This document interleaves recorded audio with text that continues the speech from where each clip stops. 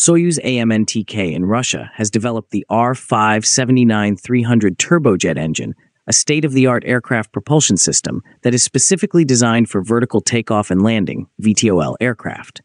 The sophisticated design features and high-performance capabilities of this engine are reflected in its classification as a fifth-generation turbojet. In contrast to many modern engines that depend on complex materials and technologies, which can result in production delays, this engine prioritizes efficient design solutions that optimize manufacturing processes.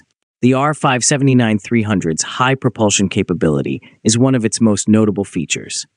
The engine is capable of generating a maximal afterburner thrust that ranges from approximately 21,000 to 23,000 kilogram force. This level of thrust is essential for VTOL operations, as it is required to generate substantial power for takeoff and landing in confined spaces. Furthermore, the engine is equipped with an adaptive bypass ratio and an adjustable compression ratio, which enable it to optimize its performance in a variety of flight conditions. This adaptability not only improves thrust output, but also enhances fuel efficiency, rendering it suitable for a variety of aircraft configurations. Additionally, the engine boasts remarkable power generation capabilities. It is capable of connecting a capacity exceeding 40 megawatts to its shaft, which is useful for the operation of auxiliary systems or supplementary technologies on board the aircraft. Additionally, the engine's design allows for the production of a robust flow of cold air, which can be used for gas dynamic control in VTOL aircraft.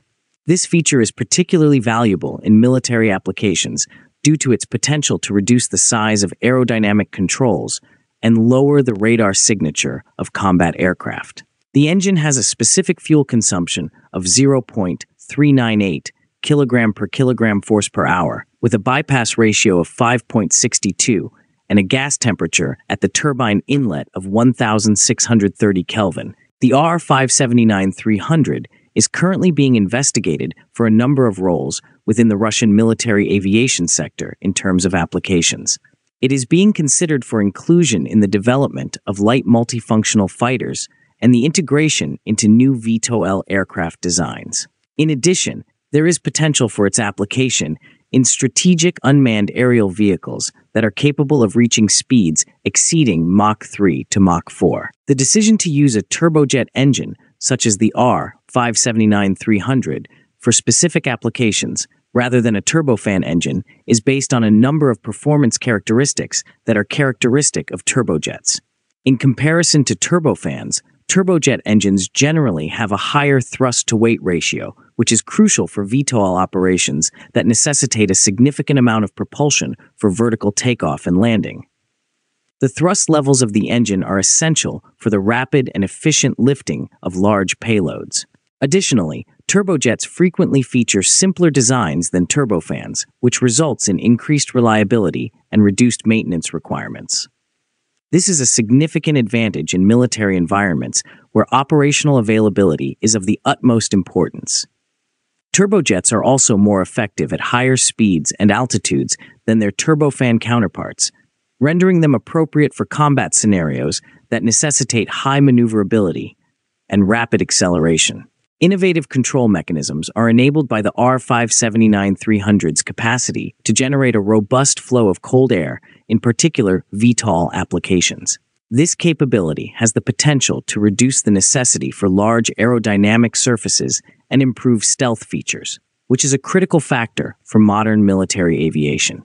Additionally, it can facilitate gas dynamic control. The R579-300 turbojet engine is currently in the development phase and has the potential to be integrated into a variety of aircraft platforms within Russian military aviation. AMNTK Soyuz ongoing development intends to continue the legacy of previous engines, such as the R79V300, which was used in the Yak-141 VTOL aircraft. Experts consider it a viable alternative for the development of new light multifunctional fighters or strategic UAVs capable of high velocities, despite the challenges associated with integration into existing platforms like the Su-57, which are primarily due to size discrepancies. The R579-300's readiness timeline remains uncertain. Despite the absence of specific dates in the available sources, It is understood that development and testing processes frequently experience delays, which are frequently seen in advanced aerospace projects.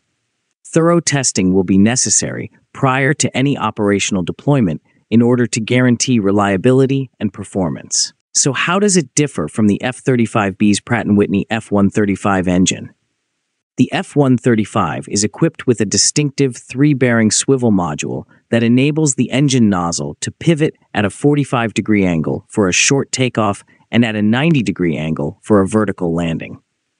This design allows the F-35B variant to perform STOVL maneuvers efficiently.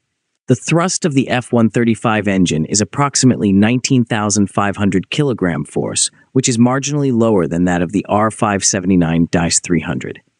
However, it has been optimized for multi-role capabilities across various operational environments. The operational mechanisms and design intentions of these two engines are the primary distinctions. The R579-300 is a turbojet that is well suited for military applications that require rapid acceleration and maneuverability, as it boasts exceptional high-speed performance and high thrust-to-weight ratios.